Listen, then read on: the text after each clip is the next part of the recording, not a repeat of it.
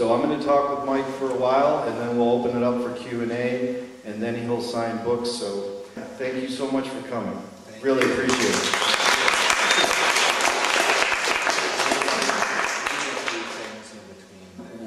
We would love to have you read some things, but I bet. You know, I wanted to start off. Did your parents encourage you to read?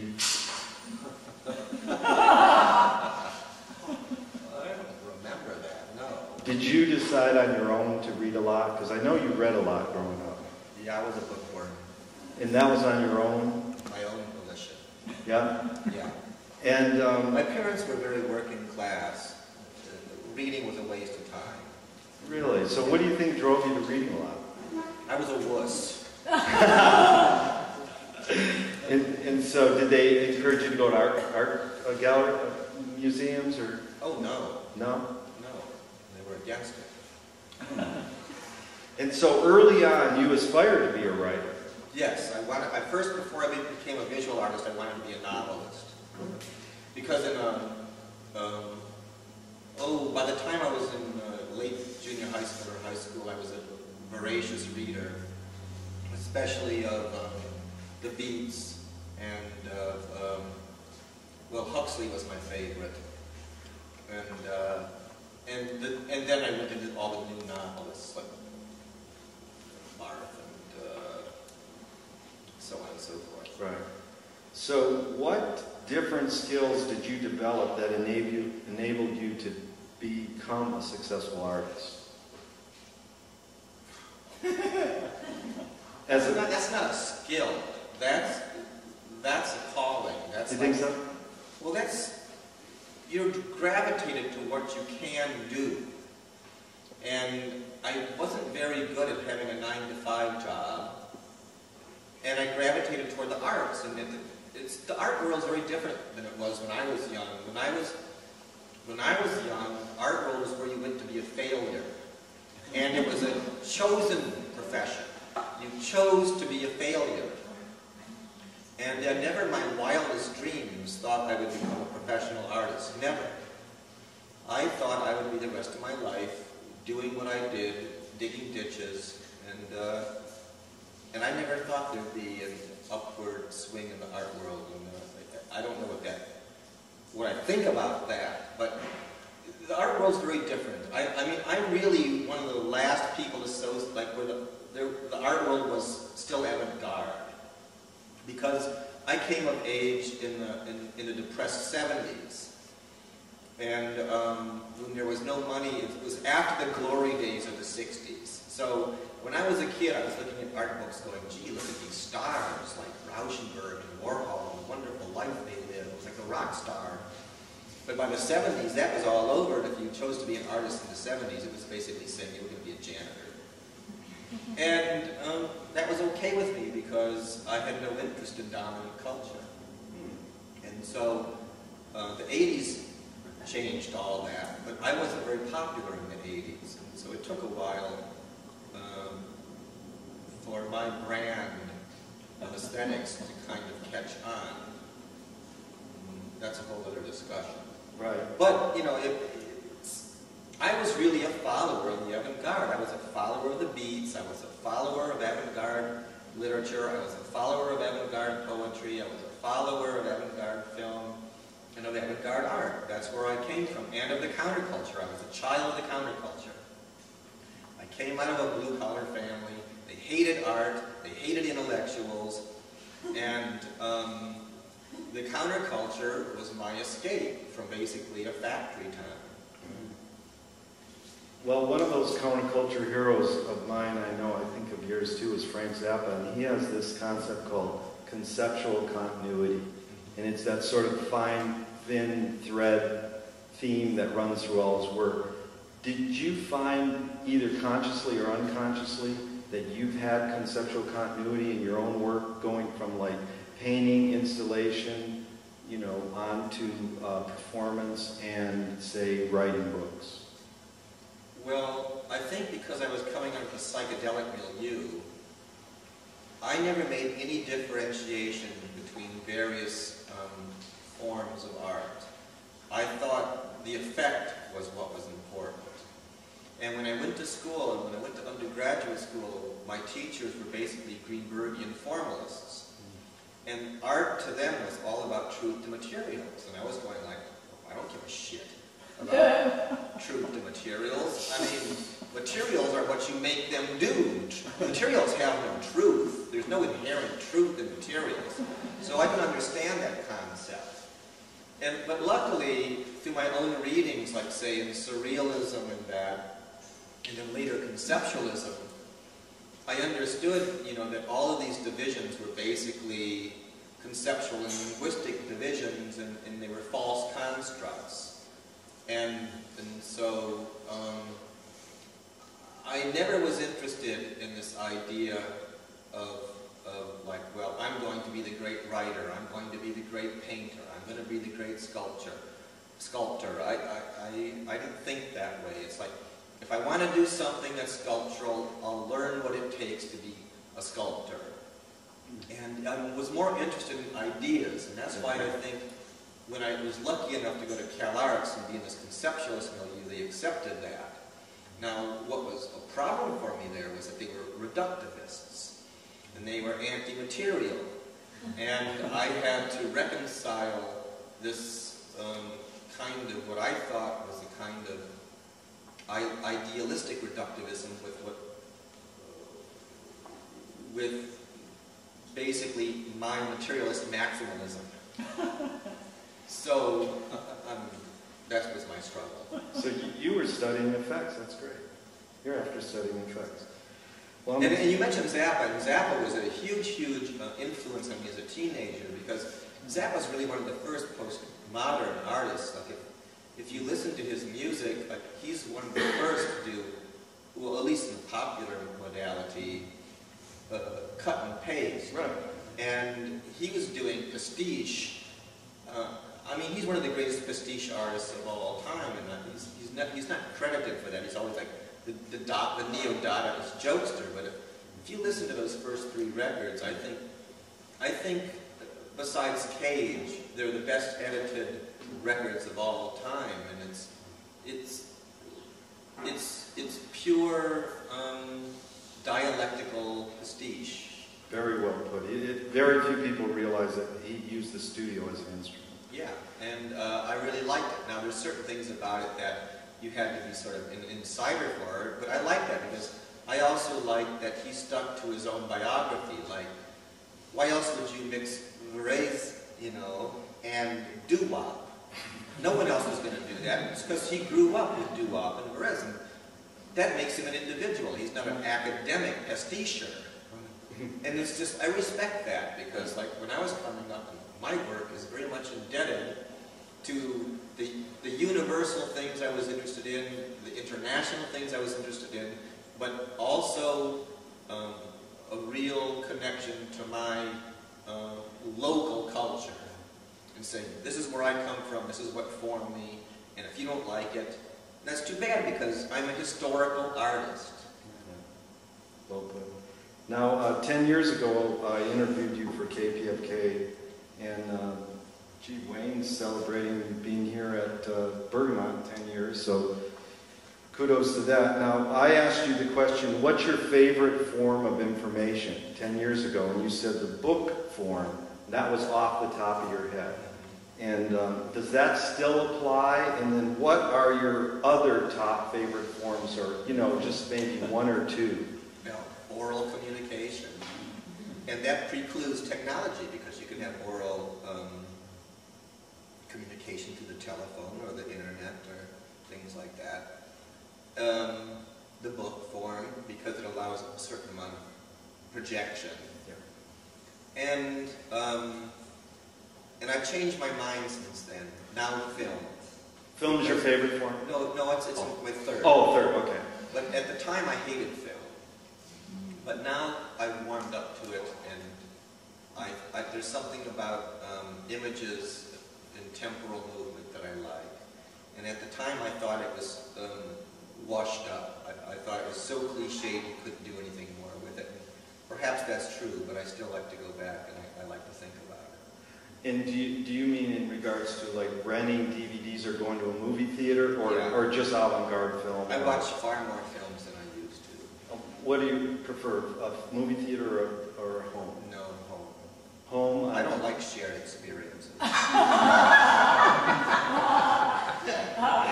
So, well, that's the beauty of watching a movie at home. That's right. The greatest invention is the VHS player and the DVD player, because you don't have to sit with a bunch of assholes.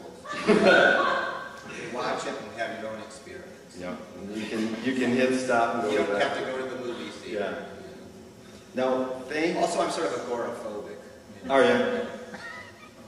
I don't like to leave my house. So when you can watch movies at home, it's a really good experience.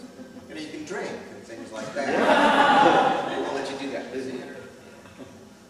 Now, Mike, I want to thank you for being so articulate. It's truly a skill. I'm being honest. I've listened to I re-listened to the tape that we did 10 years ago, and you're extremely articulate. I listened. What did we talk about then? Oh, I asked you all these stupid questions. We answered them so well. And then I listened to the tour of the Lockman show. And there's some real great articulate moments in there.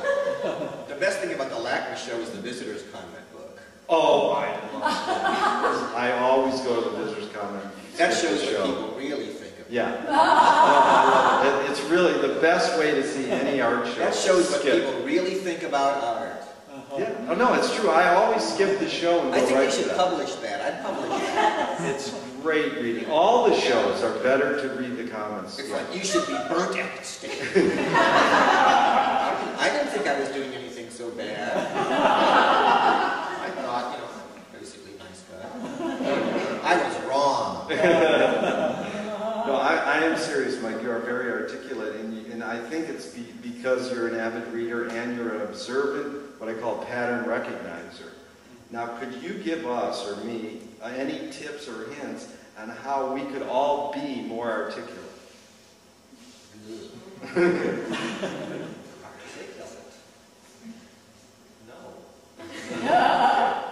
No, how can you do that? No, you have to be more specific, I'm afraid. Okay, well, we'll come back to that. Get back to that. How about this? Why do humans invent or create? To please themselves.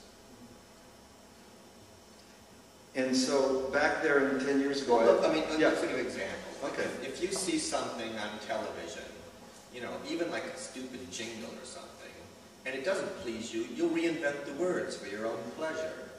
So, very well. You'll take the stupidest thing and you'll say, well, and that might even be considered creative, but you're creative to please yourself. That's definitely. Do you think the need to invent is in our DNA at all?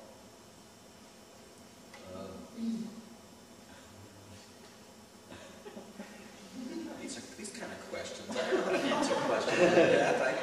In my DNA, creativity in the DNA. I don't think there's creativity pockets in the DNA. Well, no. Do you think we were born with this urge at all, or is it something like that need developed? Well, in Darwinianism, it's random. Like somebody's lucky enough to have something that does that. And maybe that's more my attitude. Like you're lucky to stumble across something that helps you. Otherwise, you'll be up Schitt's Creek. Right. Because I grew up in a lot of milieu, and like a lot of the people I grew up with are dead. Why am I not? It's luck. That's not because my DNA was creative or something. I don't think that's true. I don't know why. I don't think it's... Okay.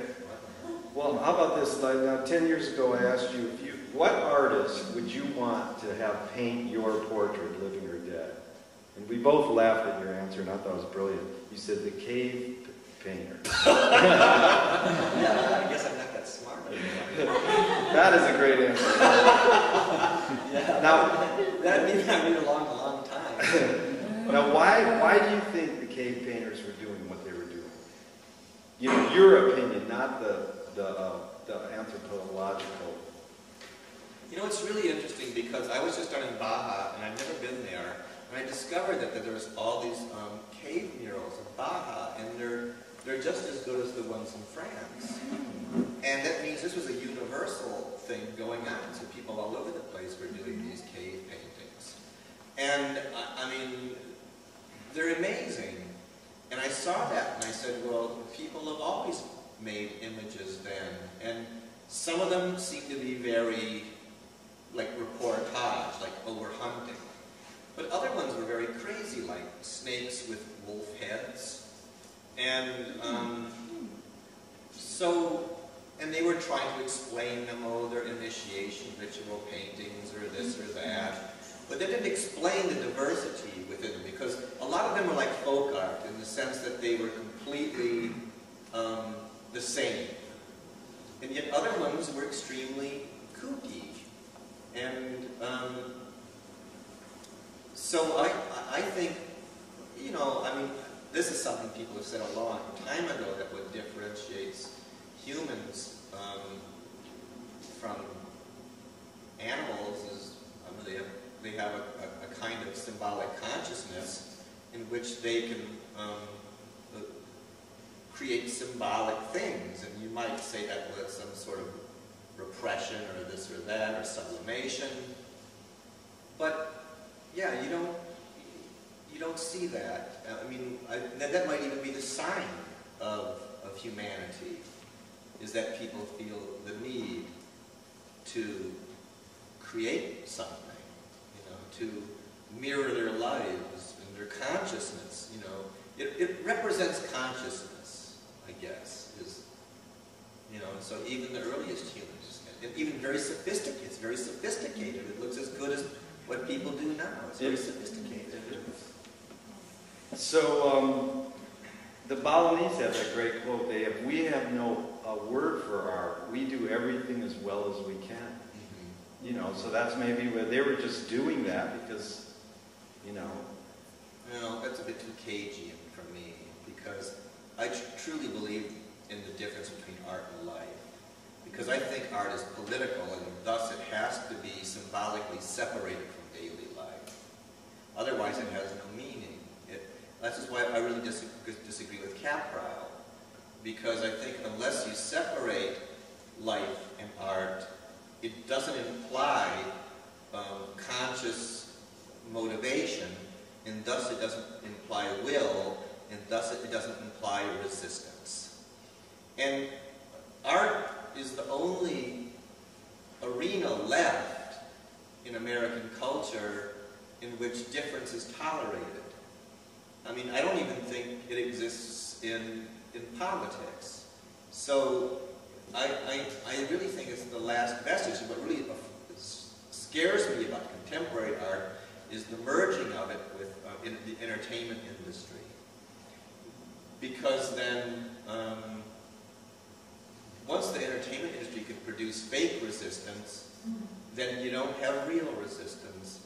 And art was always the only, because art is so universally hated in America. Except England's the only place maybe in the world where they hate art more. If you were in that milieu, you could kind of basically do what you want to do.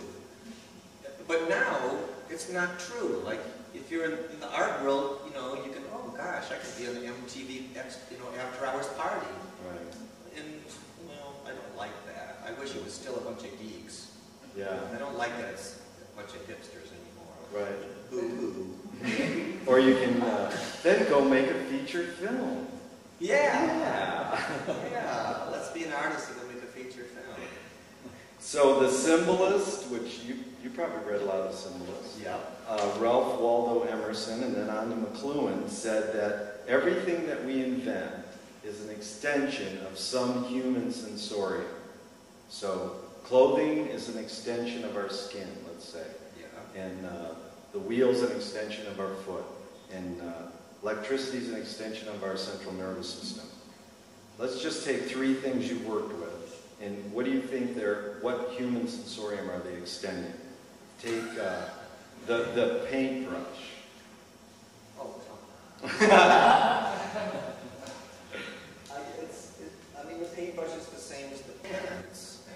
And painting is very much like writing.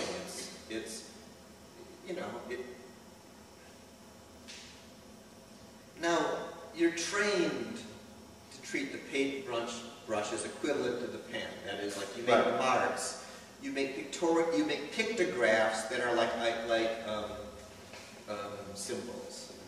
And then, in the 20th century, they tried to break that, and so that the brush was some extension of something beyond language, like emotion. but what does that really mean? I've never understood what that meant. Like, if I look at a palette, I see a kind of abstract language or an abstract writing. I still have to decode it. It's not an innate, extension of emotion. There's no such thing. This is why my conceptualist training, I truly agreed with. I think that all art is symbolic to some extent. I do not believe in non-representational art. I think it's a fallacy.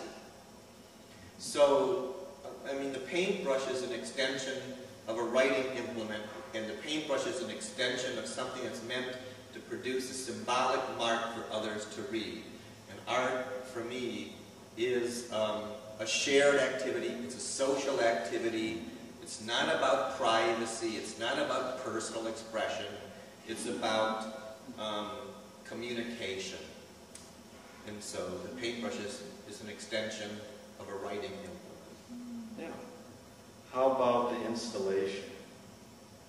Well, the installation is a symbolic, I think, is a symbolic representation of an interior. Just like your mom's living room represents her ideology.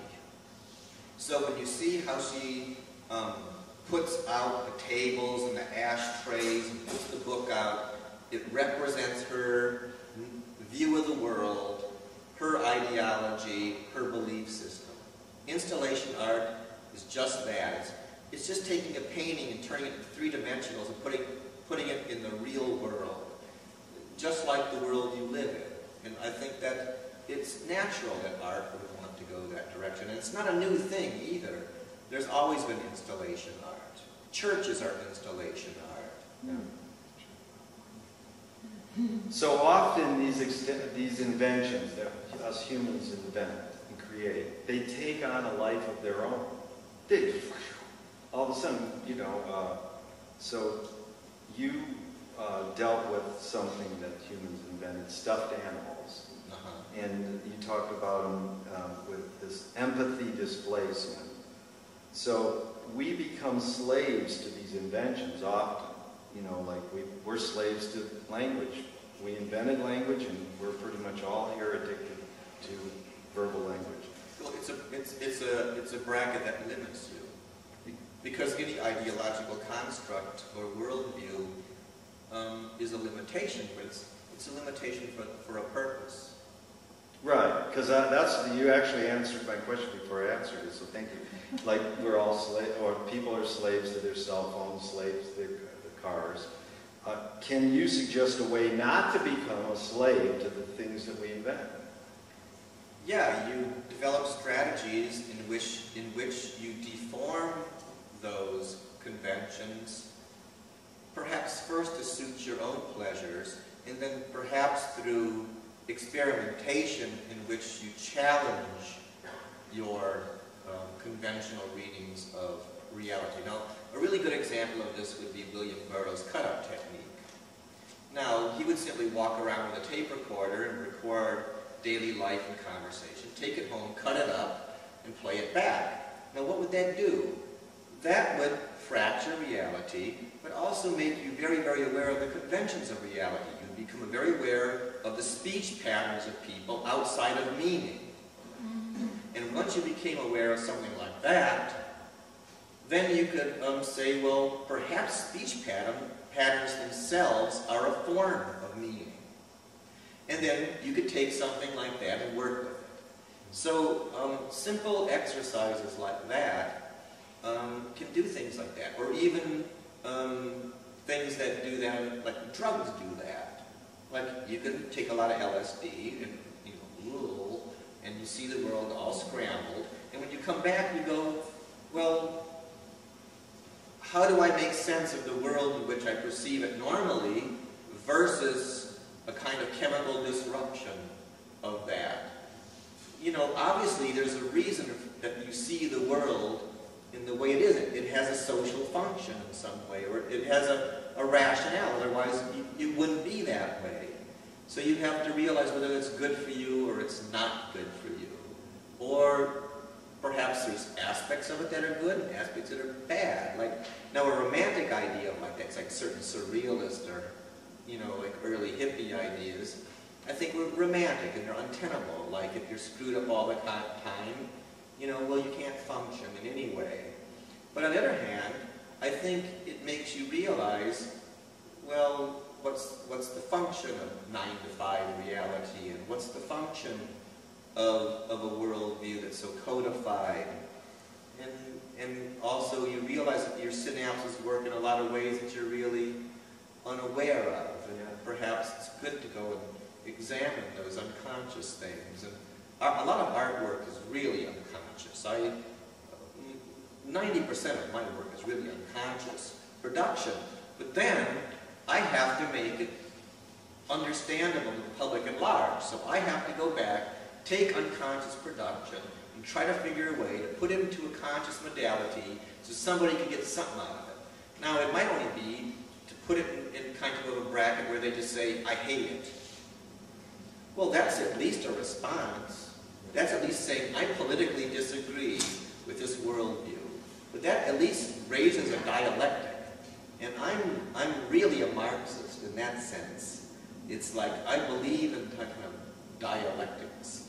And I believe in dialectical materialism. And I think that kind of clash of experiences helps people. And I think that's what art can do. Yeah, Louis Van Gaal's very much in that vein too. And Mike, I think what you're doing is you're a pattern recognizer. In that sense, you're getting a comprehensive view. You're getting comprehensive awareness. Now, yesterday's New York Times had 2 articles on art. Yeah. One was about a 4-year-old girl in New York. Her paintings are selling a lot. Is this the new Picasso? She's 4 years old. She doesn't even understand what selling paintings mean. And her mom is tearful because she'd rather keep them herself, but she does approve of the selling because it's bringing in, you know, 200 grand and will go towards her college education and all that. Now, I love getting kids' art out from the refrigerator art gallery parents curate so well, and then they throw it out. Okay. But this makes me feel confused. Why? Because I don't know what to feel about this. I saw the picture of her next to her painting, and you could see that it was just confusion coming out of her eyes. Like she. Well, what kind of was it? A really socialized child art or typical child art? Oh, it was just like swirly, sort of Jackson Pollock-y. Like parents say when they see Jackson Pollock, they go, "My kid could do that." You know, it was typical children art. All right. I think I might have to read something. Because I actually did a whole thing on analyzing children's art. And the series is called We Communicate Only Through Our Shared Dismissal of the Pre-Linguistic. And when I was very young and in college, I taught in a public art school, and I taught kindergarten through 3rd grade art. And I saved a lot of paintings. And later, when did I do this?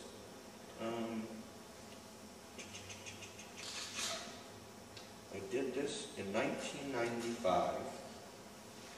And so I read up a lot on the analysis of children's art, and saw how adults use children's art to further their notions of psychic reality. And this was at the beginnings of this whole idea of victim culture. And so I really internalized all this language.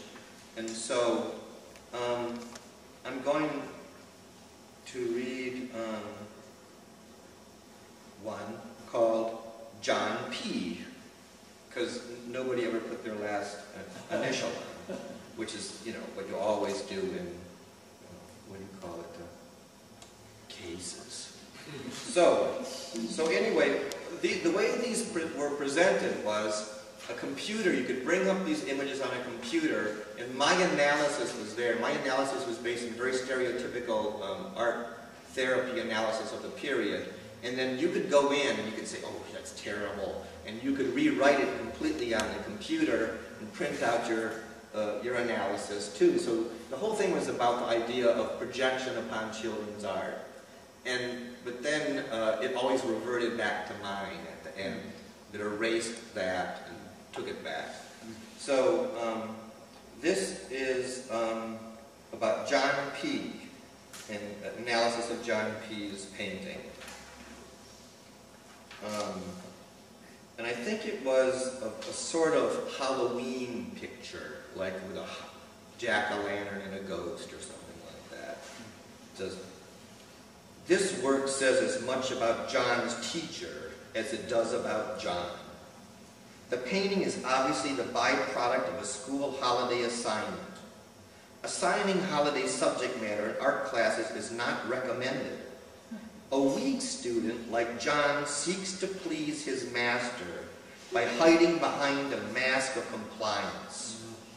The result is anti-art on the aesthetic level and hypocrisy on the moral level. This student has an uncanny ability to produce stereotypical art geared towards such occasions as Christmas, Easter, birthdays, and so on. He produces an art that is of an exceptionally ugly, saccharine vulgarity. This weak child's facile performance bolsters his self-esteem and could lead eventually to a career in an intensely socialized field such as commercial art. But at what cost? By producing work meant to please his teacher, this child has become emotionally and aesthetically stunted. A jack-o'-lantern is the subject matter of a 3-year-old, and John should have moved beyond this kind of imagery long ago. There is a definite problem when older students continue to produce only bland and conventional artworks. John's teacher's preference for stereotypical art could be a sign that he is warding off dangerous negative fantasies himself, a supposition supported by his preference for Halloween assignments, which focus on antisocial imagery and depictions of death. The obvious intent is to produce a flattened emotional climate in the classroom. The deliberate encouragement of this kind of pseudo-art is a defensive maneuver on the part of the teacher who does not have the strength to confront his teacher's mutilated and distorted personalities. The teacher's inability to respond to his student's distress results in a creation of a consciousness hostile to understanding, a lack of true response in interpersonal relationships creates a worldview that is divested of meaning. This is experienced by the child as, quote, nameless dread, unquote, which explains the child's attraction to conventionalized images of horror like ghosts. The cliched depiction of the terrible masks the true terror of actual interior emptiness. All right, thank you, Mike. And that is from Minor Histories, which is one of the 2 books for sale tonight.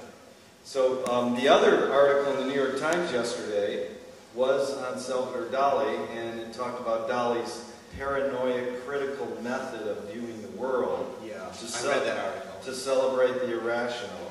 And, you know, we have to admit, Dali was a master painter. And he, if you could... That article was discussed. Right, well, here's what I want to ask you. Could you discuss the power of the object, say the painting, versus the power of conceptual or non-object art, especially in regards to the Dali statement that they quoted was, Dali said, in reality, I am not interested at all in painting and literature. I'm interested in cybernetics and physics and biology. Well, that's something you said very late in his career, and I think that was to jump on kind of a McLuhanist bandwagon. But I will say about that article that what that article was, it was the New York Times. Yes. And it simply only existed to continue this New York-oriented view of art history that surrealism ended in 1939. And so the fact that Dali continued, was one of the first artists to overtly engage pop culture, to play with it in a really ironic way, was never mentioned. Right. And the fact that Dali's whole late career was basically Jeff Koons. And so by erasing his late history, it makes Koons a star. That's the New York prerogative. Right. You have to erase Dali to make Koons a star. The subtext of that article is only that. To stop Dali's career in 1939 and keep him a Freudian surrealist is to escape the fact that pop culture was already in full throttle production by the 40s. Dali was already there doing that. They have to erase his early work in order to create artists that the New York art world could not recognize until the fucking 80s. Dali is a genius. Oh, yeah. And to erase his genius, you have to stick him in a historical timeline that subscribes to Museum of Modern Art history of art, which is pure bullshit, and based on collectors and acquisitions and money. That's all it's about. Is that strong enough?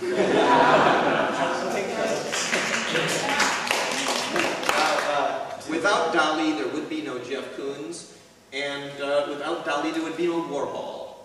And by erasing Dali's late career and making him a hack, it just makes those New York-oriented stars stars, because the New York art world is based on a phony star system. Now back to our interview 10 years ago, you brought up an interesting point. When your brother started to realize that you were an artist and you were getting press, he said to you, I saw your name a lot in the trades. Yeah. And you said that's because he was reading like Art News. And you made a comment about how Art News is basically a trade magazine. All art magazines are trade magazines. Right. And in the September issue of Art News, we got R. Crumb on the cover over the words, "What's so funny about contemporary art?" And you're quoted in this article, and it says, Mike Kelley said, "Comedians know what everyone laughs at because they know what everyone represses." Steve Allen also said, "Behind every joke there's a grievance." And Bob Dobbs says, "When you're laughing, you're learning."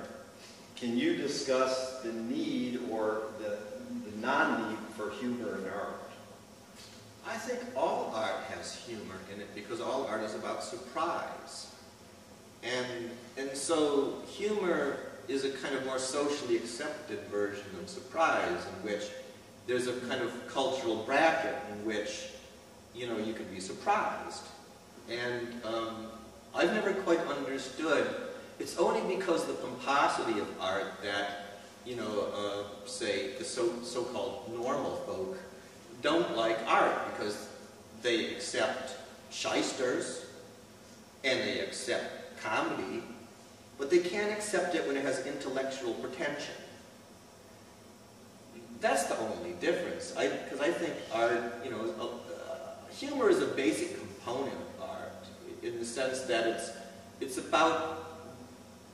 Art, to me, is very much about analyzing visual language, decoding it, and using it against itself or exposing its conventions. That's what jokes do. But if it's not funny, or if it doesn't reinforce the status quo, then it's bad. And much humor in America is about reinforcing the status quo, because what's being made fun of is those things which are non-status quo. So art is, to me, a kind of humor which is just unacceptable because it's threatening. You want to hear a joke about art? Sure.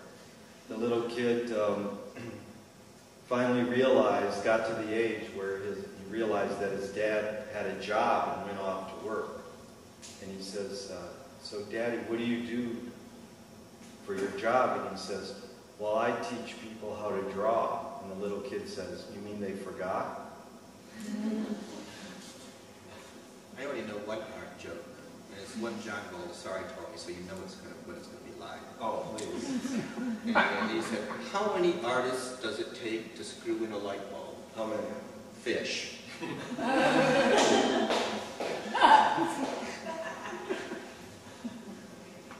So 10 years ago, we also talked about the use of metaphor. And you told me there's a lot of use of metaphor in your work. It reveals the world in flux. But then you said your students, that 10 years ago, seemed to be anti-metaphor. They thought it was too cheesy and it was too literal. So is there any updates or observations of your students' attitudes on metaphor since then?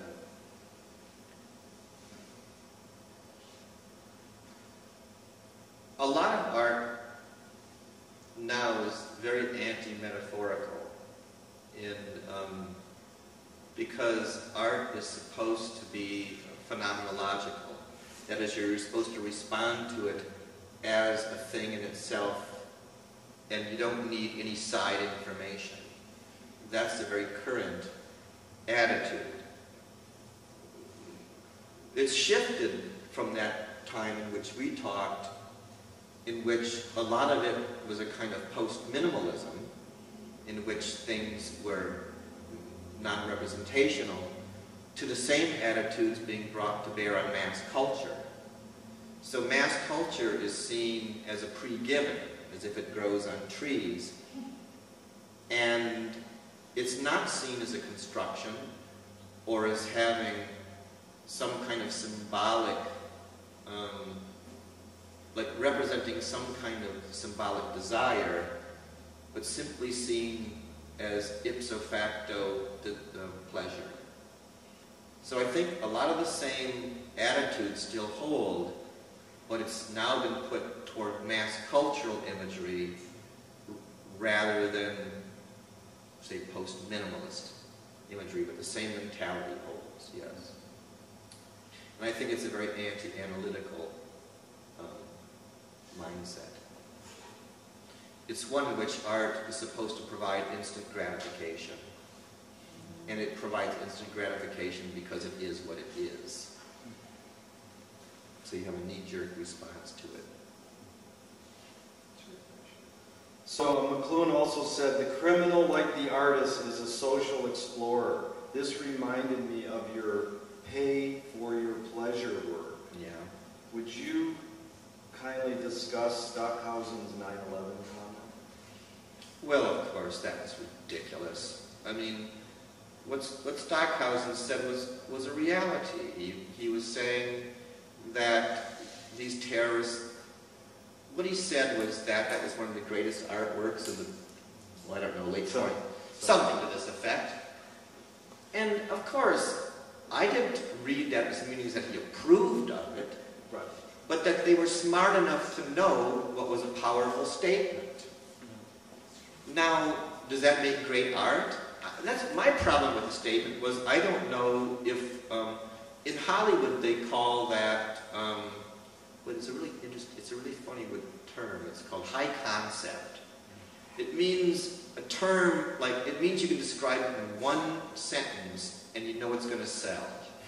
Like you say, oh, I don't know, who's a popular movie star right now? I don't know. Tom Cruise. Okay, Tom Cruise plays Madonna. Okay, you go and you say that, and you go, oh my God, Tom Cruise, Madonna. Sold, right? So I mean, in one way, I think what he said didn't understand the cheapness of the act. But in another way, he knew that what they did produced the maximum effect. That they knew that people liked something that stupid. Like, you blow up the World Trade Center. Well, that's high concept. It's a one-line good idea. I can't blame him for saying that. That's a truth. Yeah. I don't see that he was advocating terrorism. So I see that as a kind of right-wing conservative way to attack art and to demean that kind of analysis by actually ascribing to him the mentality of the terrorist, which obviously isn't the case. So I thought that the way the media jumped on that statement was to try to dumb down analysis of that kind of event. And that kind of, what they did was no different than the kind of way American media promotes war on TV. There's no difference. So you can't attack him for saying something like that. That was foolish, and that's a way to attack the left. A cheap attack on the left by always saying that, whenever you say anything critical, it's siding with the enemy. That's all it was about. Now, you once said, art making is making your sickness everyone else's sickness. I didn't say that. I don't know where that came from. All right. And Joseph Boyce said, art is a genuinely human medium for revolutionary change in the sense of completing the transformation from a sick world to a healthy one. Well, Boyce obviously had some notion of art as a curative process. I don't have that delusion. Really? No. I think art is an analytic process, and you choose to use it for healthy purposes or you do not. I don't think you can force people to be cured. And also, I don't think art ever cures you. It just makes you aware of the problems you have. So what was I was supposed to have said? Art is making your sickness everyone else's sickness. Okay, well, I agree with that. In the sense that art used to be seen as a personal sickness that showed your genius, like how you were better than other people. In actuality, art is just saying, well, let's just point this out, and we can talk about it. I'm no different from you. I'm no better than you. I'm no special than you. I'm no genius that cut off my ear. I'm just another schmuck like you. And what I like about, say, Boyce, for example, which isn't revealed in that, was like, he had a very egalitarian idea of art. Like you can all be artists now, but in a way, of course, I don't believe that either, because I think a lot of people just don't have the talent to be, well, they don't have the strength to stand outside of culture and to make a fool of themselves. Like, he was a professional fool. And a lot of artists are professional fools. And what I dislike about a lot of contemporary artists is that they want to be hipsters. They're not willing to be fools. They're not willing to, to put themselves on the line in some shared emotional way. They want to be better than other people. And that's, to me, worse than the old idea about being the outsider and being tragic and, a suicidal and all that crap. Instead, they want to be like a fucking rock star. They want to be better. They want to be Britney Spears. And it's like, I don't want to see a bunch of artists like Britney Spears. Just kill them all then. So the artists going out and fucking Kate Moss. It's like, I don't care about that, Jesus Christ, that's what everybody on TV does. Yeah. So I have no connection with that. That's why I hate Britpop. Britpop, if I could say one line, it's about wanting to fuck Kate Moss.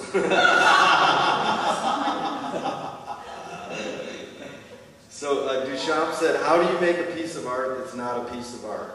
Well, Cage did it maybe with music, 433. No. Well, Duchamp did not make a piece of art, and Cage did never not make a piece of art. That's a game they played.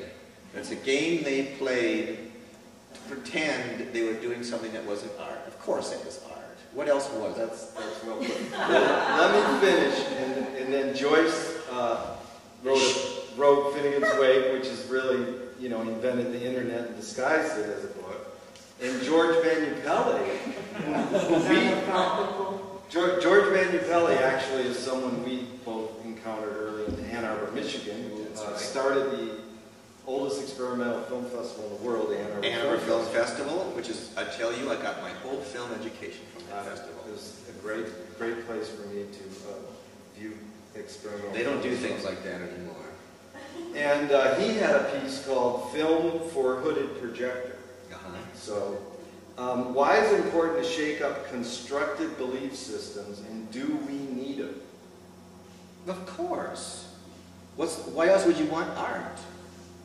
I mean, the only social function of art is to fuck things up. It has no other social function. Absolutely none. That's why if you merge it with the entertainment industry, make it about the desires of the masses, it doesn't have any social function. Also, what that idea about art, which separates it from politics, is politics has a purpose. It's about power relationships. Art doesn't have anything about power relationships. It's simply about fucking things up for the pure pleasure of fucking them up. So it's about formal, it's about analysis and formal scrambling. And it both escapes the practicality of politics and the, what was the other side? I forget. Entertainment. Entertainment. Yeah, and entertainment, which is drugging the masses. So art should be something in between. That's not practical in terms of power relationships, because it's fantasy, but it allows for power. Like art allows for power shifts over a slow time because people's minds change. Entertainment never changes people's minds; it just drugs them to reality. And I completely agree with Marx in this way. So I'm against the idea of art being subsumed either into the political sphere or into the entertainment sphere. I think it has to be a separate social entity, especially in America. I think in Europe, the social and class relationships are different than they are here. But in America, since it's such an anti-intellectual culture, it has to be a separate milieu that's purposefully, what would I say, purposefully purposeless. It has to be. Otherwise it has no social function. So you were trained to be a Hans Hofmann formalist. That's right. Now, an art student is being trained today to be Mike Kelley blank. Not that you're training them, let's just say. What would the blank be? No, they're being trained to... No, I'm not saying they would, but if they were going to be trained, if some teacher was saying, I'm training you to be a Mike Kelley, what would be the blank?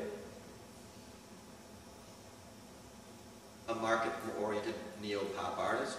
Thanks. We're coming down to the public Q&A. That is a continuation of the 60s New York, like post-New York school. I mean, look at all the successful artists in the last 20 years. They're a continuation of 60s pop art, geared specifically towards the New York buyership. That's the market. If you want to be a successful artist, do something that looks like Warhol. Or if you want to put a little spin on it, then you make it look like a subcultural version of it, like LSD scrawling. You know, instead of being the mass culture of advertising, the mass culture of youth culture-oriented fake subculture. Kmart hippiedom. Or rave culture, or whatever you want to call it. So that boring people in suits can buy that for their own repressed pleasure. They can go and buy, you know, some LSD scrolling for their apartment. And wear their Jerry sleeves then? Well, probably some, I don't know, a Morrissey suit or something. Yeah. 10 years ago, you can see how much I hate pop art. Oh. And how much I hate that I'm affiliated with it, and how much that I hate being seen as the granddaddy of all of this horrible subculture post-pop work, because it's completely antithetical to my politics. 10 years ago, I asked you, are we seeing it happen or are we making it happen? And you said, well, I'm basically a pessimist. Now, when they asked Marshall McLuhan if he was an optimist or a pessimist, he says, I'm an apocalypse. And the funny thing is, the word apocalypse is rooted in the Greek word to reveal. So, are you still a pessimist? I'm a grand pessimist. Now, George Bush, that's an apocalypse. Yeah. But, I mean, a pessimist, I think, is somebody who doesn't believe in the bullshit, but hopes, maybe, that the bullshit will stop. Yeah. But if you're like somebody who's apocalyptic or I'm not a nihilist. Right. I'm a very hopeful person, or I have dreams. I do not want the world to end. I do not hope for, you know, that's why this is the saddest period politically of my life. If I was a nihilist, if I was a true punk rocker, I would be as happy as a pig in shit right now. Because I would believe that's really what we're going for. But I'm not happy. I guess it reveals what an old sentimental hippie I am. Well, 10 years ago, we both were thinking things are really bad. Well, it's gotten a lot worse. A lot worse. A lot worse. 10 years ago, we never thought it would be this bad. Not me. You know. So I'm more pessimistic than ever. I know who's going to win this election. That's not pessimism. That's reality. Yeah, that's Joan Darcy. Michael Morrisville will help Bush get reelected. Every statement against him helps him get reelected because the population hates anything that's against the dream that he's proposing. So anytime you say anything that counters that dream, people reject it, which will make him even stronger because people want to live in a fantasy world. They want to live in the fantasy world of American hegemonic dominance.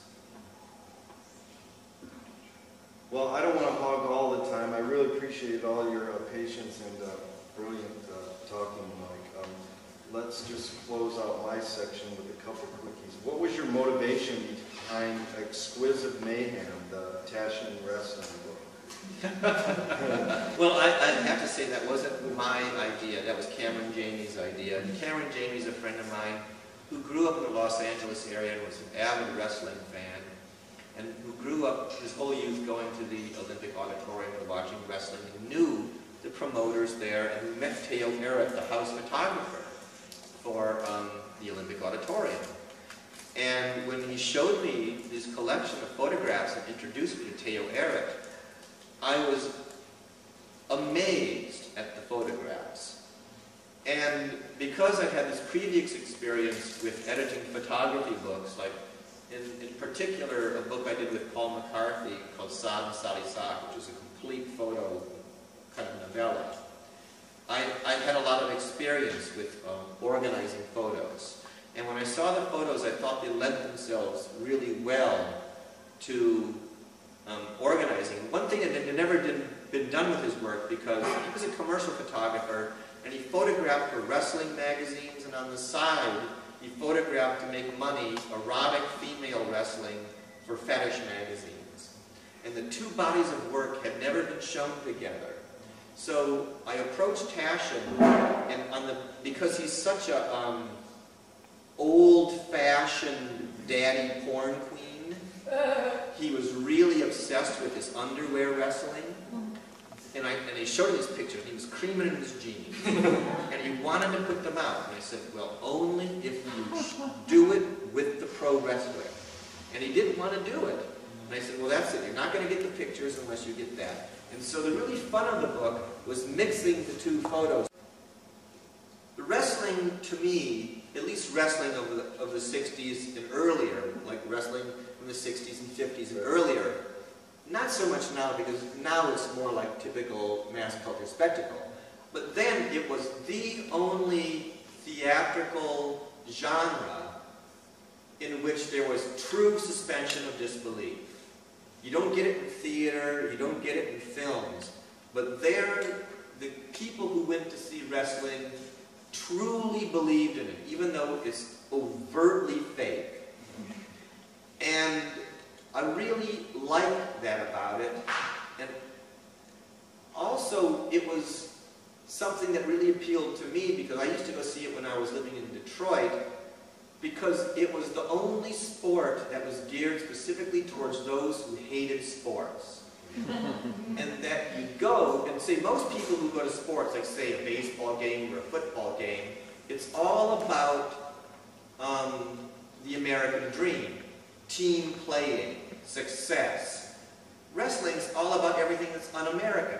Phoniness, cheating, and being a sleaze. And so when you go, in the old days before it became a kid's sport, the only people who were there were crazy old ladies, crazy adolescents, and pimps. And so I had to respect it as the last vestige of a kind of critique of sports as a kind of American propaganda. And that's something that people just simply can't understand now, because that idea of sports as propaganda has simply gone out of popular discourse. But for my generation, I always saw sports as propaganda for working together. It's basically like getting you ready to go in the army. And, you know, so wrestling, fake, yeah. And how about the first TV shows were Milton Berle and wrestling? Yeah, cross-dressing and phony sports. It's like phony sports about cheating. Yeah. Just because I don't want to miss, I've already lost my train of thought, but just a moment ago you said something, you said you can see how much I hate having been put into this category. Yeah. And how do you think that happened? I mean, what's your perspective? It's because I was the art. Of course, I came so early in the art world that first of all you have to realize that Manhattan isn't part of America. It's Europe. They don't understand American culture. They don't understand American rituals. They don't understand the American identity.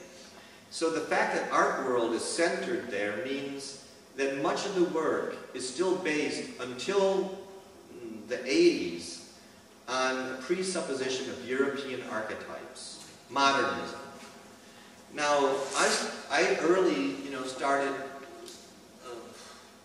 pressing against that idea a little bit.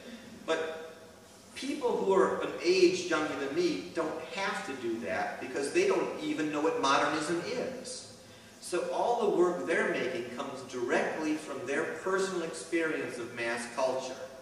So the art world in New York was forced to change. They didn't want to change. Within 2 or 3 years, the art galleries in New York were filled with a neo kind of pop art that nobody there understood. The art critics did not understand. They didn't know how to write about it. They didn't know how to deal with it. But there was a collector base for it. So it was successful because it was American.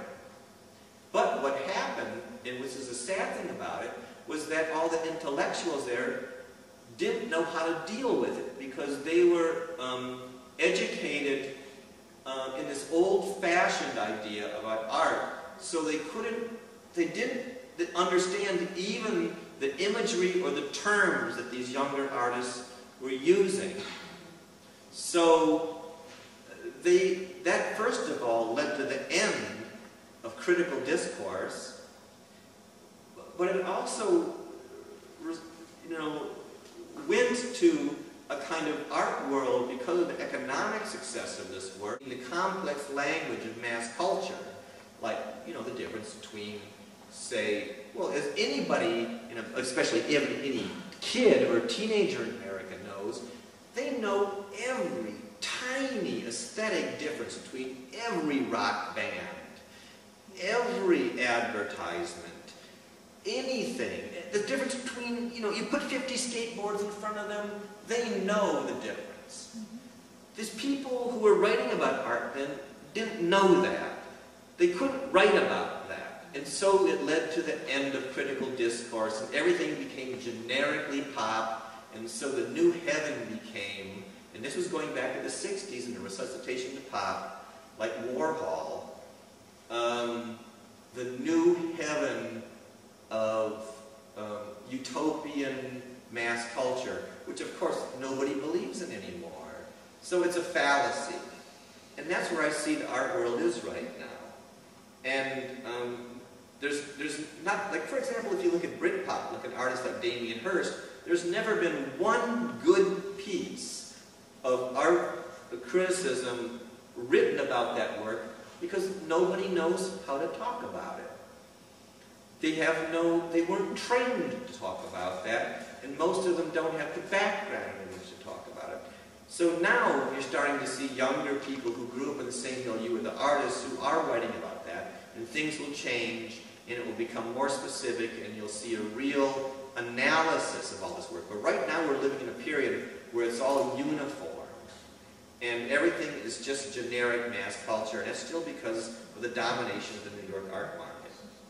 That at least is my analysis of it. What's about Los Angeles? Let me ask you that. Well, Los Angeles is different because Los Angeles has always been run by artists, and there's no magazines, there's no journals, there's no critical.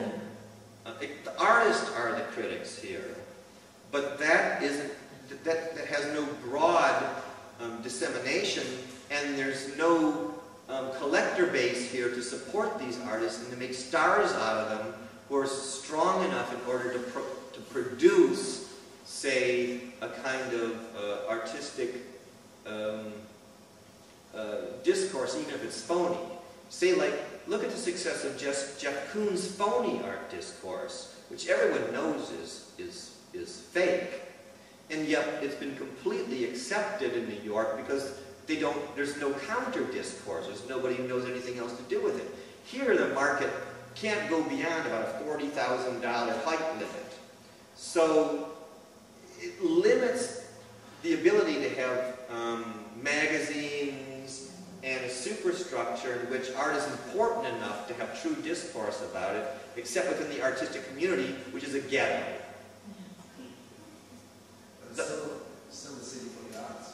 It's the best city in the world for the arts, I think, because I think the best art schools in the world are here. I think the best young artists in the world are here. And it's unfortunate that there's no venues in which... The city has no taste. Yes, it lives in a city that's dominated by mass culture and Hollywood, and who hates art, and if they buy art, it's for prestige, so they go to New York to buy prestige art. I mean, that's a good start point. The city without taste, to be honest. What's that? That's a starting point. The city has no taste. That's a good background. No, I don't think it is a good thing. I think what it does is it makes strong and snotty artists who, unlike a lot of artists in other places in the world, are anti-intellectuals because they're rewarded for being stupid. Here you're not rewarded because there's not a high enough economy to be rewarded. So, once you get to a certain level, you can only be rewarded for being stupid so far, like to the $40,000 limit. And then after that, you got to grow up, or you got to move away, because you're dead otherwise. All the artists who are past, once you get to a certain economic level, you're washed up in Los Angeles. So you've got to, go to New York, and then try to kiss the butt of the Hollywood people who won't buy you here. But then you're too pissed off to do it. So then you have to develop your own agenda. So that's why I think Los Angeles is a great city for art. Unfortunately, it's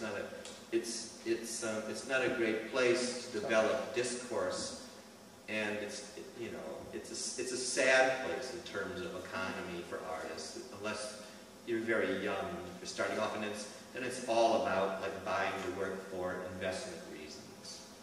That's how I see it. Anybody else, comments or questions? Yeah. This is dropping back maybe 10, 15 years, but I was remembering your installation a ways back at Lennon down here when you had the stuffed figures, and I wondered if you just any comments about that. It was very affecting and disaffecting for me. Oh God, it's like the work that everybody loves me for. It's sad. But that's what I learned about that. See, I came to that work I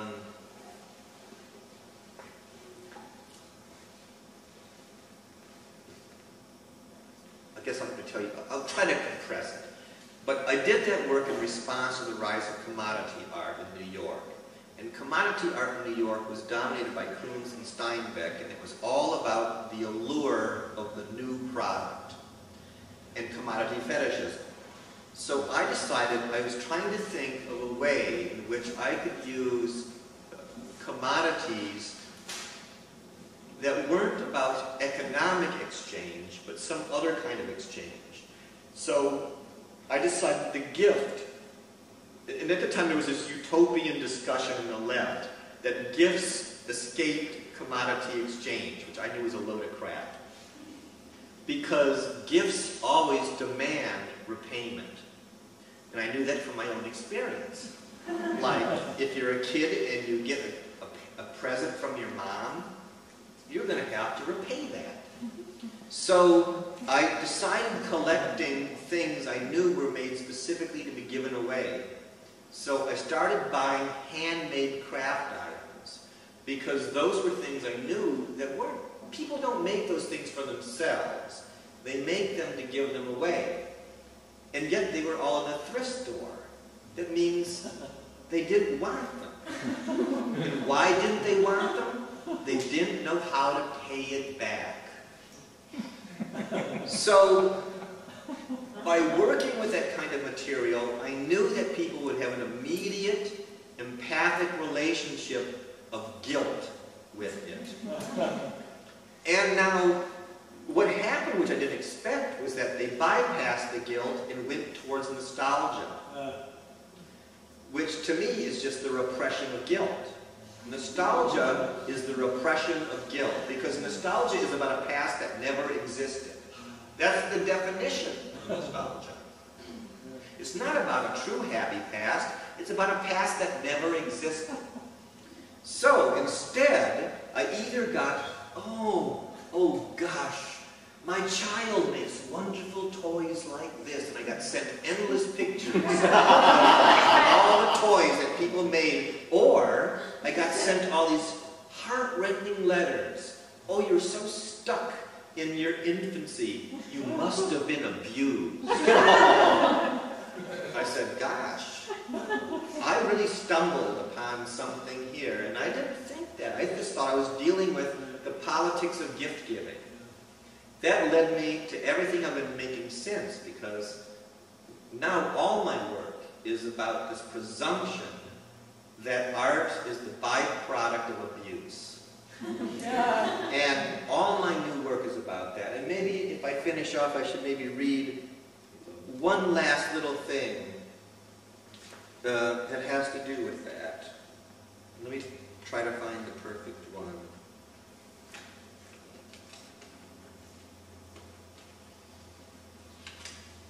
First of all, I'm just going to read you this short explanation I wrote about what I'm working on at the moment, which is, and I've been working this for the last 5 or 6 years. It's called the Extracurricular Activity Projective Reconstruction Project. And what I do in this project is I find pictures of normative carnivalesque American activities, like say, in high school, the one day where you're allowed to dress like a hillbilly or a greaser, which is the one day where you're allowed to be not normal. And to take those and see that is just an analog for art production. And so I've been collecting these pictures for many years, and I've been, first of all, I made this model of every school I ever attended with all the parts left out that I can't remember.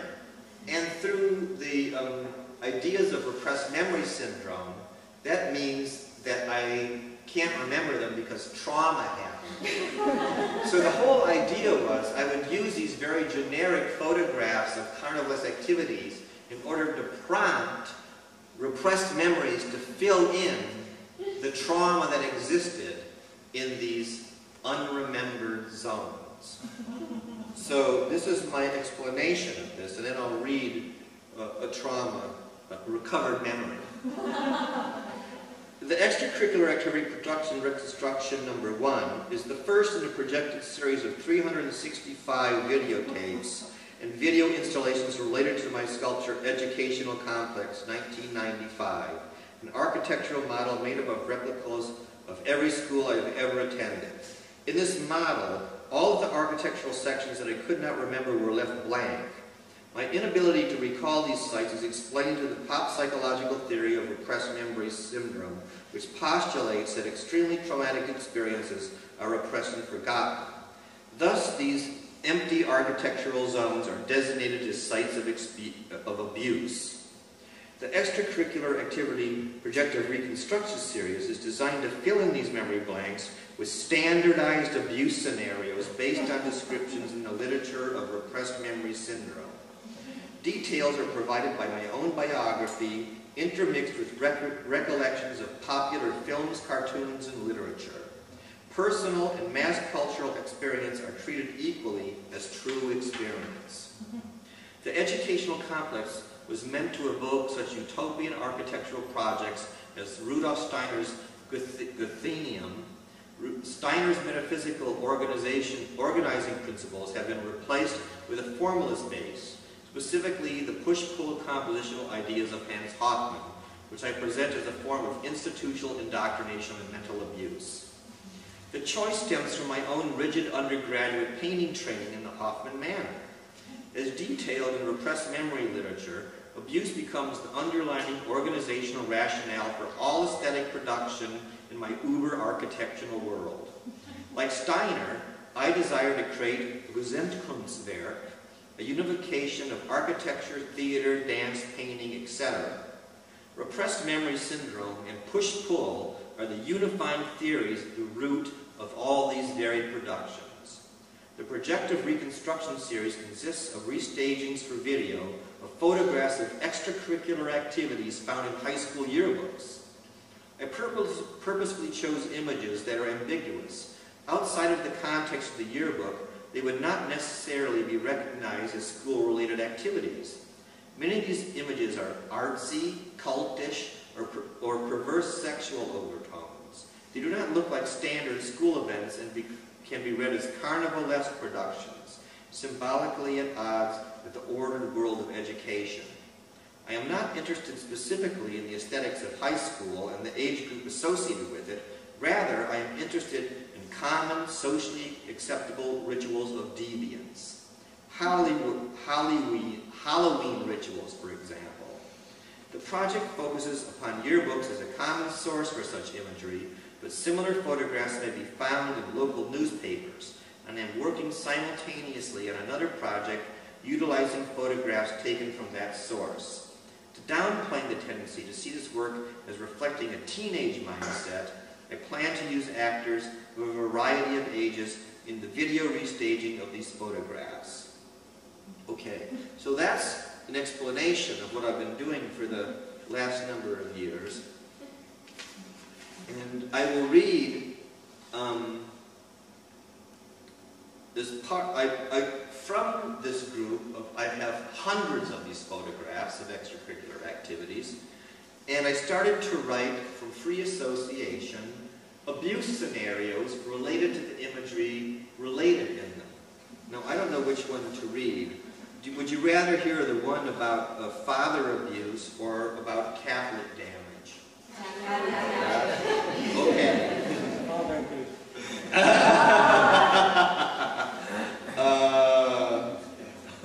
Let me think which one I think is actually better. I'm going to read the one about father abuse. All right. Recovered memory number 4. Mother and I were abandoned by my father at the moment of my birth. I was raised by her alone, though we shared a small house with her 3 sisters, my spinster aunts. As an only child, lacking brothers or even female siblings, my entire youth was spent in the company of older women. It was as if I had multiple mothers, yet I craved male companionship and sought out fatherly role models, often with disastrous results. The memories of some of these attempts at male bonding are so painful that I have trouble to this day confronting them. In fact, in many cases, I can only remember certain places or situations, while specific interactions remain beyond the grasp of my recollection. I do remember a very kind elementary school biology teacher who took an interest in my mournful state. The anatomy of amphibians was a subject I was enthralled with. That, the mysterious properties of electricity, and Norse mythology were my passions. This man I would spend long hours after school working together on our special project, the dissection of frogs and the animation of their disembodied legs through the application of electric current. Before long, I was invited to visit him at home, where he lived taking care of his aged mother. This crabby and demanding old woman was an invalid who had been confined to a wheelchair for many years. Her crippled legs caused her constant agony, and in desperation she had turned to quack medicine for relief. Over the years, she had acquired a large number of mail-order gizmos that supposedly helped ease pain through the application of ultraviolet light. My teacher, I'm sorry to say but I can no longer remember his name, would place attachments of glass tubing into an electric holder that caused them to illuminate with eerie black light. The different tubes were contoured to conform to the body's various curves, and with these glowing purple bulbs, he gently massaged the skin of his mom. She swore that this numbed her pain. I don't know if this was true or not, but I looked forward to the procedure, for I longed to see the special light. I was completely enamored with the strange forms of the glass bulbs and the exotic, lovely glow they produced. The light mesmerized me. Like 2 youthful Abraham Lincolns, my mentor and I studied using this dim illumination as our candle. Its plum rays guided our way through the pages of books recounting the exploits of the old Viking gods and heroes. Then, one day, my teacher offered me his greatest treasure, his own childhood collection of rare Thor comic books. Thor was, by far, my favorite of the superheroes. With his long blonde hair, strong muscular build, and perfect Aryan features, he was the image of masculine perfection to me, frail youth that I was. Thor was all that I aspired to be. I can recall vividly my heart anxiously thumping in my chest the entire time, our descent down the rickety stairs into my benefactor's cellar. I felt so excited. It was as if I were crossing the Rainbow Bridge into Asgard itself.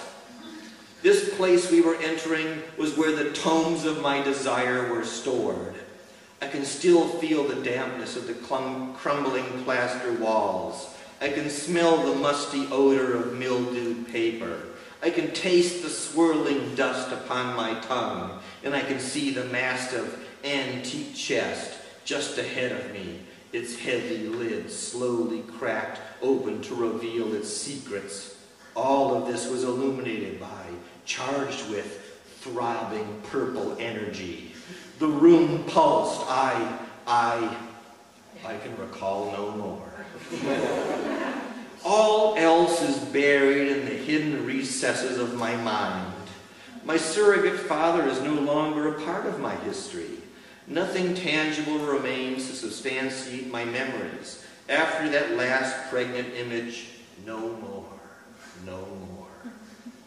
The storehouse of my childhood recollections is peppered with many more half-forgotten tales of wrong turns taken in search for a father's love. I recount some of them, at least as much as I can remember, at a later date, but now I want to push ahead to my adulthood and the most momentous experience of my life.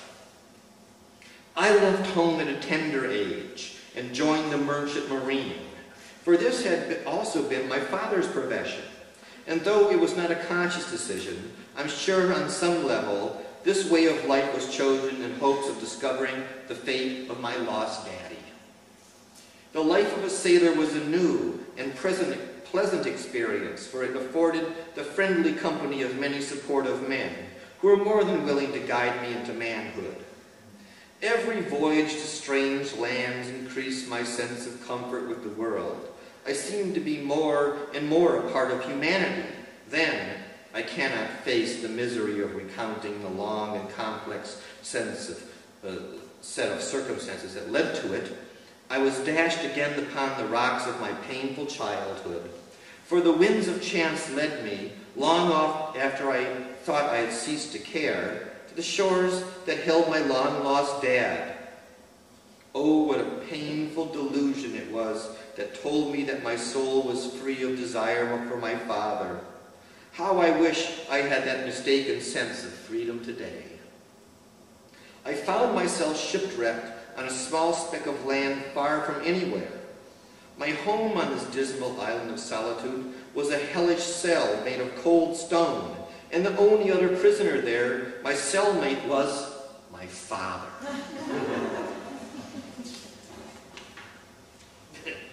Our reunion was not a happy one. Unlike the prodigal son who was welcomed home with cries of joy, I was greeted with a sneer of disapproval.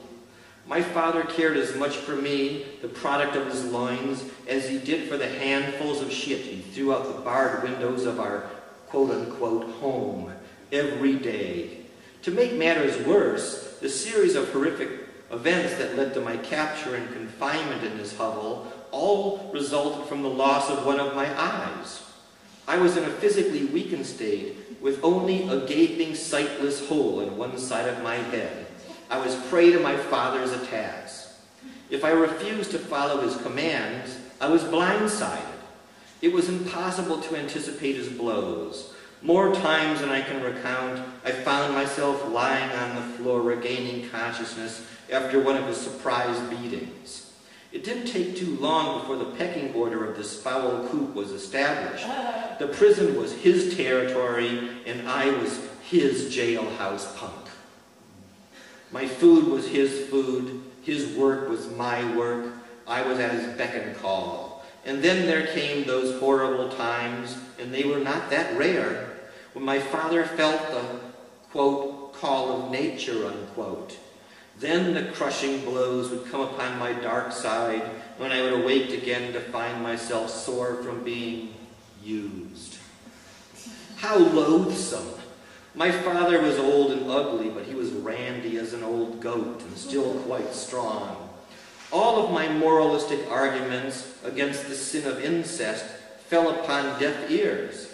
Dad's logic was a simple one. I spawned you so you're mine to do with as I please. This seemed only natural and right to him. He was God in his domain. A few moments of peace were provided by my father's own abuse at the hands of our captors. My heart was lifted at the sight of his torture, and the sounds of his cries and whimpers were music to my ears, for these were the quiet moments when I was free of his cruelty. This was the price my father paid for his domination over me. I, on the other hand, was never tortured by our keepers. I assumed I was considered just too insignificant to bother with. Strangely, we were the only men on this atrocious island. It was populated entirely by a race of white-skinned female natives. They never spoke to us, and I do not know if they even had the power of speech. Every once in a while, a high-pitched cooing passed from their lips, which I understood as a sound of satisfaction, but no other vocalization did they make. Their appearance was frightful. They were almost entirely bald, with only a few strands of hair hanging off their scalps. But in other places they were quite hairy. They had rings of fur around their wrists and ankles, and they had extremely full pubic bushes. So even though they wore no clothing, there was the impression, working together on our special project, the dissection of frogs and the animation of their disembodied legs through the application of electric current. Before long, I was invited to visit him at home, where he lived taking care of his aged mother. This crabby and demanding old woman was an invalid who had been confined to a wheelchair for many years. Her crippled legs caused her constant agony, and in desperation she had turned to quack medicine for relief.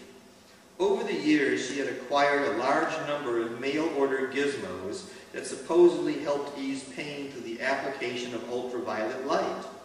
My teacher, I'm sorry to say but I can no longer remember his name, would place attachments of glass tubing into an electric holder that caused them to illuminate with eerie black light.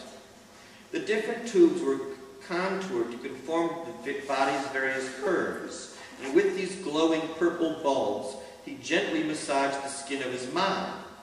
She swore that this numbed her pain. I don't know if this was true or not, but I looked forward to the procedure, for I longed to see the special light. I was completely enamored with the strange forms of the glass bulbs and the exotic, lovely glow they produced. The light mesmerized me. Like two youthful Abraham Lincolns, my mentor and I studied using this dim illumination as our candle. Its plum rays guided our way through the pages of books recounting the exploits of the old Viking gods and heroes. Then, one day, my teacher offered me his greatest treasure, his own childhood collection of rare Thor comic books. Thor was, by far, my favorite of the superheroes. With his long blonde hair, strong muscular build, and perfect Aryan features, he was the image of masculine perfection to me, frail youth that I was. Thor was all that I aspired to be. I can recall vividly my heart anxiously thumping in my chest the entire time, our descent down the rickety stairs into my benefactor's cellar. I felt so excited. It was as if I were crossing the Rainbow Bridge into Asgard itself. This place we were entering was where the tomes of my desire were stored. I can still feel the dampness of the crumbling plaster walls. I can smell the musty odor of mildewed paper. I can taste the swirling dust upon my tongue, and I can see the massive antique chest just ahead of me, its heavy lid slowly cracked open to reveal its secrets. All of this was illuminated by, charged with, throbbing purple energy. The room pulsed. I can recall no more. All else is buried in the hidden recesses of my mind. My surrogate father is no longer a part of my history. Nothing tangible remains to substantiate my memories. After that last pregnant image, no more, no more. The storehouse of my childhood recollections is peppered with many more half-forgotten tales of wrong turns taken in search for a father's love. I recount some of them, at least as much as I can remember, at a later date, but now I want to push ahead to my adulthood and the most momentous experience of my life. I left home at a tender age and joined the Merchant Marine, for this had also been my father's profession. And though it was not a conscious decision, I'm sure on some level this way of life was chosen in hopes of discovering the fate of my lost daddy. The life of a sailor was a new and pleasant experience, for it afforded the friendly company of many supportive men who were more than willing to guide me into manhood. Every voyage to strange lands increased my sense of comfort with the world. I seemed to be more and more a part of humanity. Then, I cannot face the misery of recounting the long and complex set of circumstances that led to it. I was dashed again upon the rocks of my painful childhood. For the winds of chance led me, long off after I thought I had ceased to care, to the shores that held my long-lost dad. Oh, what a painful delusion it was that told me that my soul was free of desire for my father. How I wish I had that mistaken sense of freedom today. I found myself shipwrecked on a small speck of land far from anywhere. My home on this dismal island of solitude was a hellish cell made of cold stone, and the only other prisoner there, my cellmate, was my father.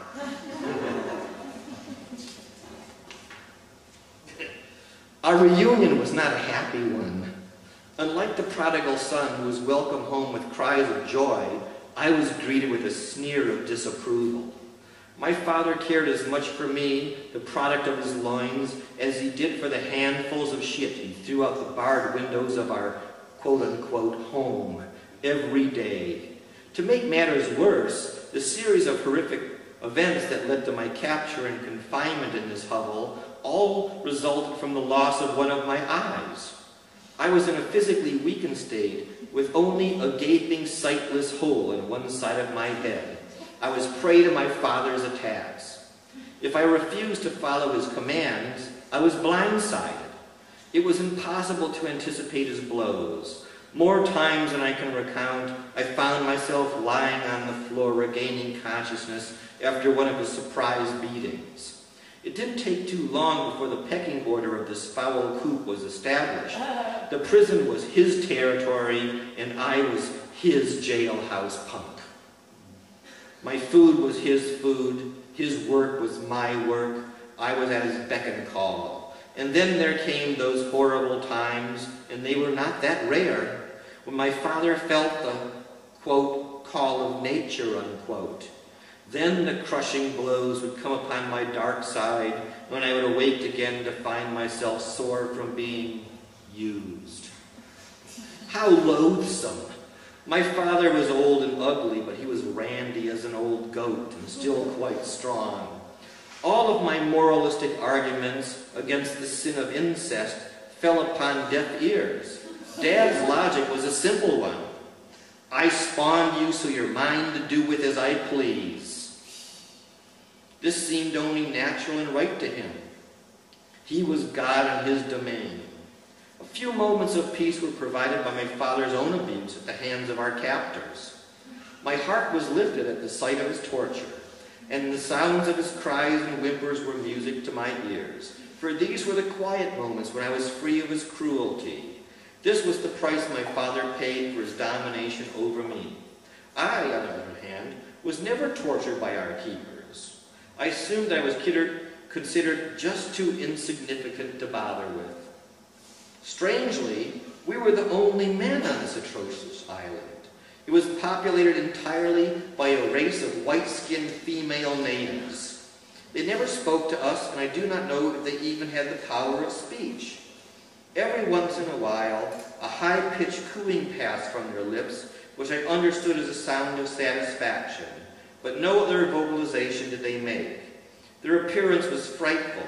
They were almost entirely bald, with only a few strands of hair hanging off their scalps. But in other places they were quite hairy. They had rings of fur around their wrists and ankles, and they had extremely full pubic bushes. So even though they wore no clothing, there was the impression that their nakedness was covered by a pair of furry underpants. Actually, they did wear one article of clothing, a hat much too small for their heads. This ridiculous item looked more than anything like a tiny flower pot perched atop their hairless domes. Their long noses hung like sausages over their top lips, and their eyes were beady and unintelligent. All of them were physically huge, with the physiques of football players, and each and every one of them had the same deformity of the arms and legs, the lower portion of which swelled out larger than the upper in a bell-bottom manner. They had huge hands and feet. They walked like apes, swinging their heavy arms side to side as they shuffled about. On occasion, a group of these women would come into our cell. Dad knew exactly what this meant, and it sent him scurrying about like a rat looking for escape. All of his screams and cries were wasted on these brutes, however.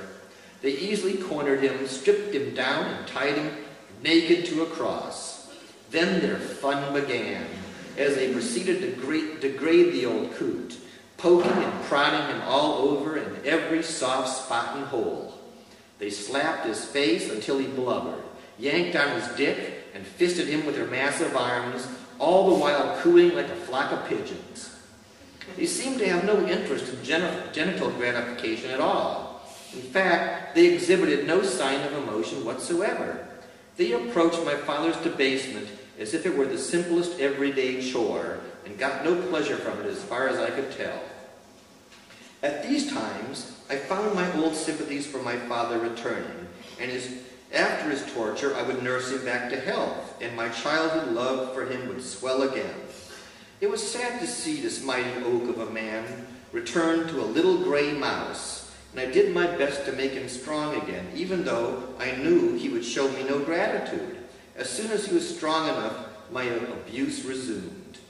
The most unpleasant thing about witnessing my father's mistreatment at the hands of the natives was seeing him made subservient. After all, he was my father, and it didn't seem correct that he be put in the submissive role. That was my job, both as son and as jailhouse punk. Then it dawned on me. Perhaps the island women did not torture me because they perceived me as female. My submissiveness to my father told them as much. I was, in a sense, one of them. But unlike them, I was truly female, for I was a nurturer. This is why, despite the many reasons to not do so, I sought to help my father become well after his abuse at the hands of these quote-unquote women. I had a biological imperative, an interior core of tenderness that forced me to care for him. The women on this island were phallic women. Their war with my father was over symbolic power. Theirs was a struggle to become the law, and I, as the only real woman on the island, was the prize in this game. Their whole existence became centered on taming the old patriarch. He was to be pussy-whipped at all costs. I then realized it was my duty to strengthen him, to bolster his position of male power, and thus preserve pure and natural femininity as exemplified in me. Otherwise, bad mothers would take over. Their example would become the norm, and femininity would be forever spoiled, to be preserved in a perverted form. So, when my father was strong again, I approached him with the big question. I asked him to take me as his wife. Forget, I said, that cold woman who was your wife and my mother. Forget the surrounding hordes of phallic torturers. I will be your mate, and I will bear you a child, and your power will live on through me, even after your downfall.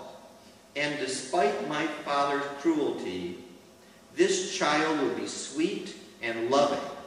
I will make it so. This child will be the embodiment of love. This child will be the Messiah.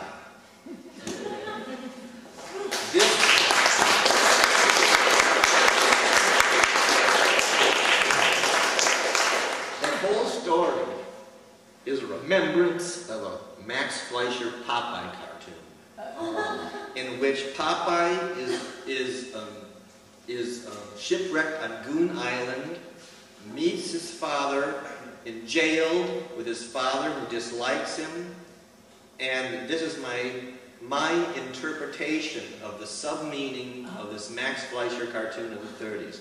So this is exactly what I'm talking about. I'm sorry, I'm tearing up. About the conflation of psychic reality and mass culture reality.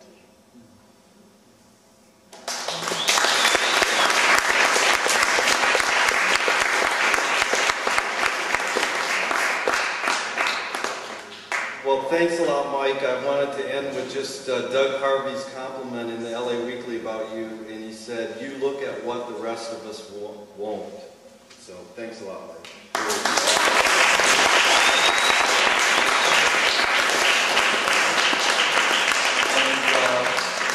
Mike's going to stick around and sign books. You can purchase them right next door at Bergamot Books. And thanks again to Rose and Wayne for having us. And thanks again, Mike. What a pleasure.